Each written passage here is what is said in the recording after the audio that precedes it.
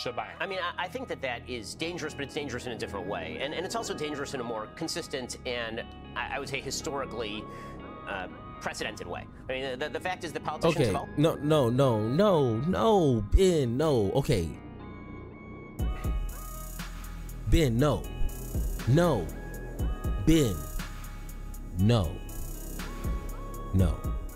Hey, what's going on? Thank you for watching Power to the Pod, where we are committed to an intellectual integrity and a moral honesty. I'm your host, Superior, and once again, thank you for watching. Now, in this video, I want to break down probably one of the most talked about but yet mishandled conversations, and Mr. Ben Shapiro and Piers Morgan is going to do a wonderful job of demonstrating this for me. But being woke, this word is, I mean, the Republicans did an amazing job of hijacking this word and turning it into something that is not correctly portrayed. Being woke is, or at least before my generation, like I'm an 80s babies. I'm pretty sure this term was used even before that. But to be woke simply means to be aware, to have like a hyper awareness, vigilance of a topic, a situation, or just like the world around you. That's it. And that should be a good thing, right? Like, I am now awakened of, my spirituality. You know what I'm saying? Like, now I see, what's beneath the surface. I'm able to see the details and the finer prints of, the society around me. That's a good thing, right? Like, to educate yourself is to awaken yourself, because once you didn't know, now you know. You're awakened in whatever topic or situation that you're talking about.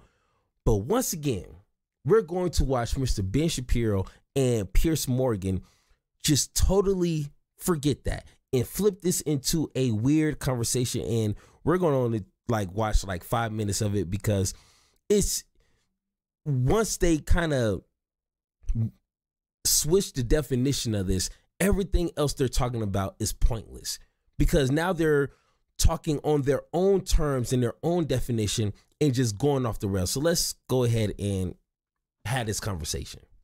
We've had our kiss and makeup interview after that, but I think what was really interesting to me, 2016, so 7 years ago now, you tweeted a tweet. This is your pinned tweet to this date. Simply said, "Facts don't care about your feelings."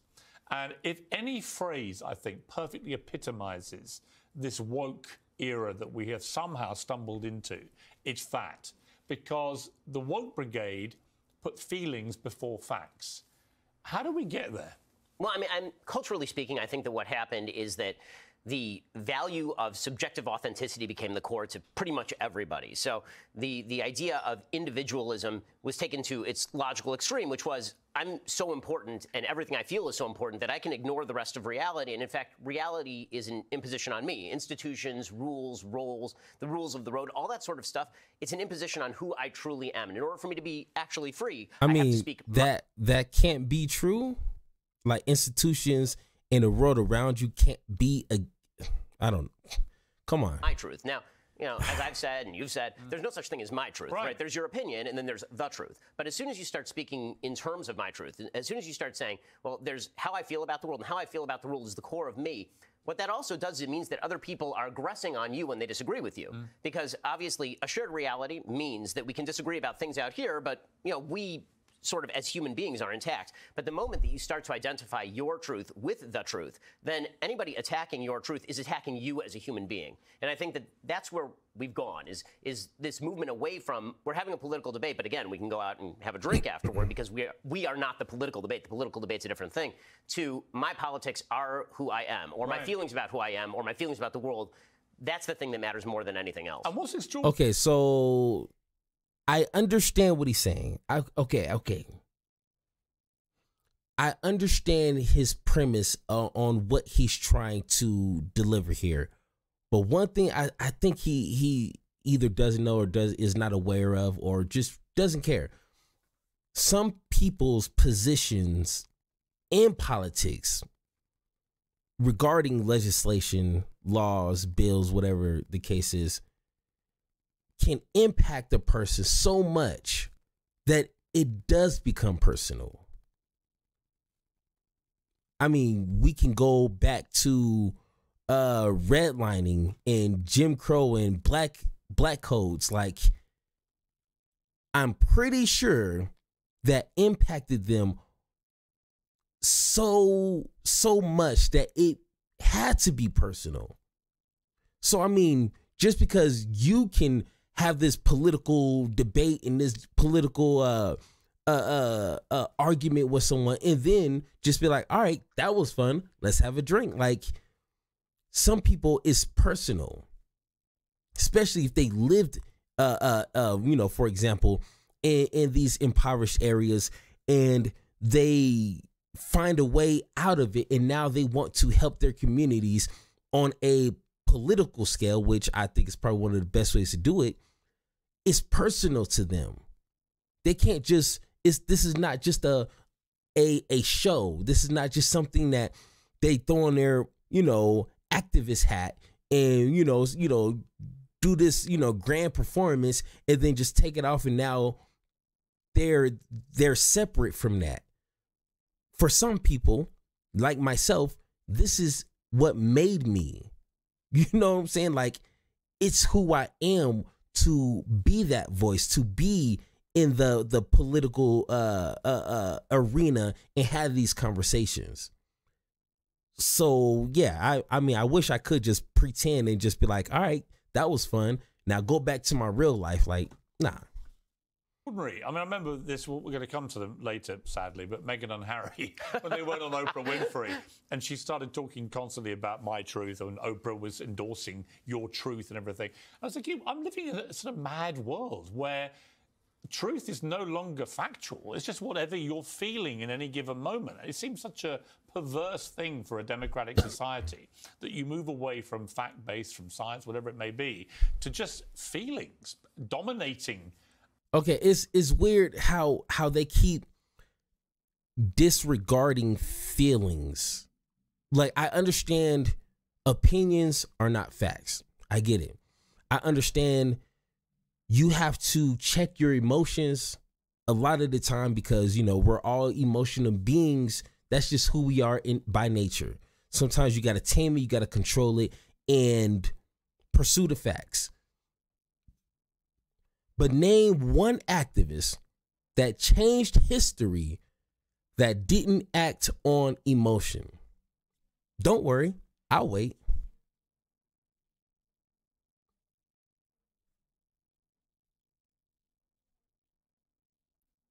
What was that?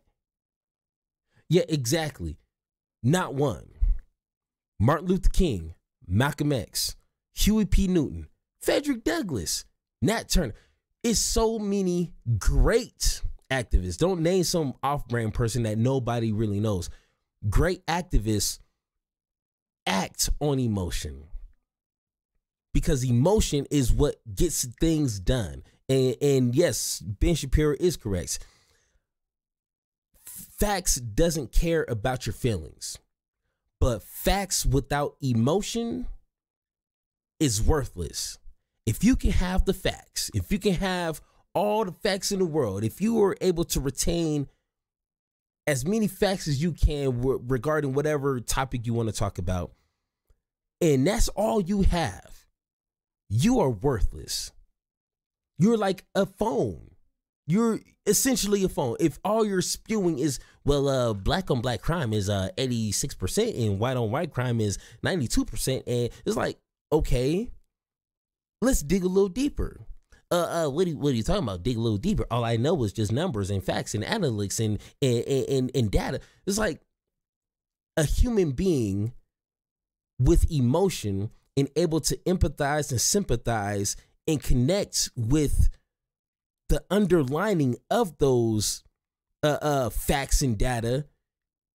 That's how solutions are brought up, is because you can see the facts, and now let's dig a little deeper and figure out some solutions. So, yeah, come on. You need more than just facts to actually be a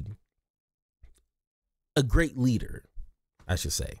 A culture, and if you defy those feelings, you are instantly branded the enemy, and you must be destroyed. Well, there's no conversation to be had, right? I can't have a conversation about your feelings. You're feeling your feelings. There's no way for me to dissuade you from You can't deny my feelings. Correct. I can't deny. I can deny the facts that you bring to the table, but the problem is once that becomes irrelevant, then we're just at an impasse. There's no more conversation to be had. How big a problem is it that at the same time, simultaneously, I think, you've had the rise of very popular... So, okay, so... let me see. Like Donald Trump, Boris Johnson in the UK. Facts that you for me to... There's no conversation to be had, right? I can't have a conversation about your feelings. You're feeling your feelings. There's no way for me to dissuade you from You can't deny my feelings. Correct. I can't deny... I can deny the facts that you bring to the table, but the problem is once that becomes irrelevant, then we're just at an impasse. There's no more conversation to be had. Okay, so... This reminds me of a conversation he had with Neil deGrasse Tyson, okay? It is one thing to have facts and data and analytics, whatever you want to call it, to improve a situation, to get solutions. Okay, I get it. But you can use facts. You can use this data in such a way to where it does harm people. Now, I can't say it as best as he, so let's go ahead and just take a real quick snippet look on how Neil deGrasse Tyson bodied Ben Shapiro in this short clip, and we'll be right back. Take a watch. One of those areas is the area of transgenderism. The argument that is typically made by gender theorists is that gender is entirely separate from sex. You've seen the argument made that it makes no difference on average if men are stronger than women are, and that if we were to allow transgender women to compete with non-transgender women, then this would somehow not disadvantage biological women.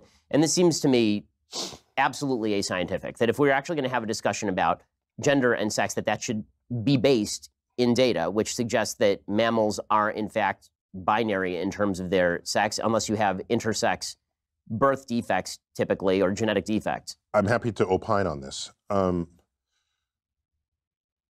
This only matters because today we segregate nearly all sports by gender. Otherwise, why do you even give a shit? What someone identifies with.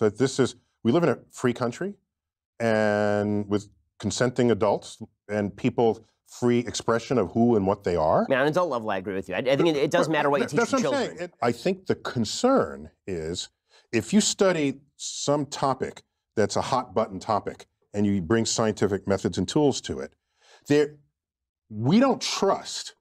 I'm interpreting here. I think we as a society don't trust that people in charge in a free country won't try to legislate something that will constrict people's freedoms in the face of that information. I think that's the fear. All right, so just watching that, it's like, and that was like, I believe like a year and some change ago. With that kind of information, it's good to know.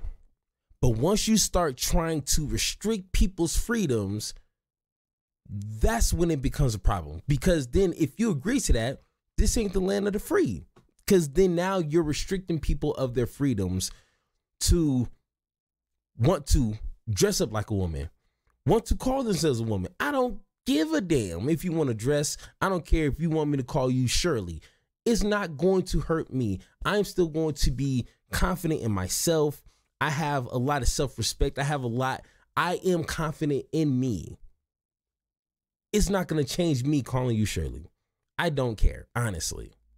You know what I'm saying? So it's just weird how Ben Shapiro didn't learn anything having that amazing conversation with Neil deGrasse Tyson.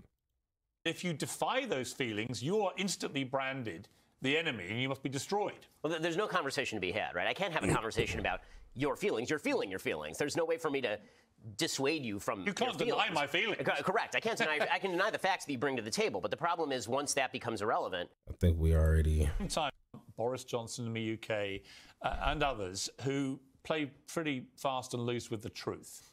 That you have people who say, well, hang on, you talk about the sanctity of truth, but you've got these political leaders, US presidents, British prime ministers, where they don't seem to care about the truth. They just bumble through with whatever suits them from day to day. How dangerous is that to the whole shebang? I mean, I think that is dangerous, but it's dangerous in a different way. And it's also dangerous in a more consistent and, I would say, historically precedented way. I mean, the fact is that politicians... Okay, no, Ben, no. Okay. Ben, no. Ben, no. It is not. He's brushing it off as if it's some sort of like, I mean, like politics, like, you know, they're supposed to lie. Like they've been lying forever. Like it's just kind of in their nature, in their job description. Like they're supposed to lie to the American people because that's just what they're supposed to do. And that's kind of like how history has been revolving around it. So we're supposed to be okay. Ben, no. That is not okay. That's all he had to say was like, that is an issue we need to solve. It is not okay. Politician, why do I got to explain this to you? Why do simple old me have to explain this to you? It is not okay. Just like it's not okay for people, you know, for your example, to look at facts and then want to have their own opinions morphed into facts that disregard actual facts. But it's okay for politicians to do that because, I mean, they've been doing it forever. Jesus Christ, like, come on. Always fib to us. I mean, there's nothing new about politicians saying things that are not true, from LBJ to George W. Bush to Donald Trump and Barack Obama. I mean, like literally every politician. And Joe Biden. I mean, yeah, to President Biden. Right? You see this all the time. So the idea of a politician not telling the truth or shading the truth in particular ways, that's not what's new. I think what's new is where people are presented with data and their immediate response isn't, let me bring you some data that rebuts that data, but I don't even have to look at your data because your motivation is bad. This philosophy. How dangerous is it, though, that we've also become incredibly tribal? I think more. Okay, check this out. All right, I think that's, once again, if you want to watch this whole video, go ahead and watch it. Like I can't. I have a certain tolerance of, and it's been like almost 5 minutes. Once I reach 5 minutes, I start foaming at the mouth and I start like, you know, shaking and stuff because just the ignorance of this is just ridiculous. So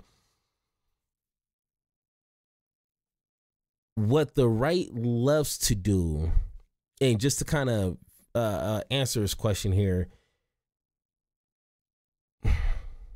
the right doesn't have these conversations and present facts and their position, and then not everybody operates in feelings. So when they just say, you know, Democrats just love to just, you know, feelings over facts, and that's like, no. Reasonable, understandable people will understand opinions and facts are not the same. But what the problem is when you have these conversations, like one of the best conversations that everybody and their mama seem to want to always talk about is black on black crime.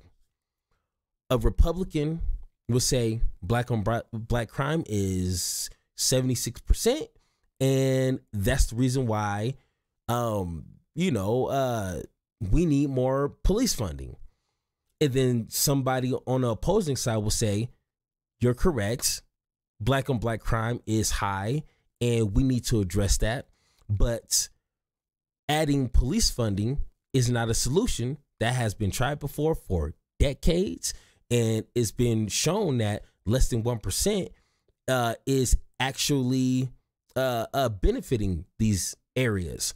So what we should do is maybe move some of the funds around, add more funds, do whatever you want, but into these communities that contribute to high crime rates, jobs, low paying jobs, opportunities, education. Maybe if we add some money to these areas, maybe not cut the police budget, maybe just a little bit into these social programs that has been shown to work for, about 24%, which is true. I'm going to be labeled woke for saying that. And yes, that doesn't make sense, but if we notice how the Republican Party loves to hijack words, and even if it doesn't make sense, like critical race theory, they don't even know what it is, but they just associate with every nonsense thing that they can think of and throw it under being woke. You want police reform, defund the police, you're woke. If you want to talk about reparations, you're woke. If you think that trans people and LGBTQ people should just be left alone, you're woke. Like, that's how the right responds to that. So it's weird how Ben Shapiro is just like, well, just the Democrats are the ones that just shut down and just want to always argue their feelings and their opinions and disregard the facts, while we're sitting over here disregarding everything that people are saying and just labeling them being woke. And that's the end of the discussion. It's like when you call somebody racist. You're having a conversation about race, inequality, or whatever the situation is. And as soon as someone calls that person racist, the conversation is pretty much done. It shuts down because that word carries weight. You know what I'm saying? And the easiest way to shut off a conversation is just to start calling people racist. Just like with being woke, I've been in plenty of conversations, and as soon as they call me woke, that's like their way to exit out of that conversation without having to follow up with answers or other data or another perspective. They call me woke and they can, scapegoat out of the conversation. Come on, everybody does it. You know what I'm saying? So it's just weird how this is just a Democrat problem, but Republicans are just always just trying to have conversations and talk about facts. Like, come on, Ben. You're not tricking nobody. So once again, if I'm wrong, let me know in the comments down below, and let's have that conversation. Thank you for listening, and don't forget to join the conversation by subscribing. Make sure to tune in next time, and like always, power to you, power to me, power to the people, power to the pod.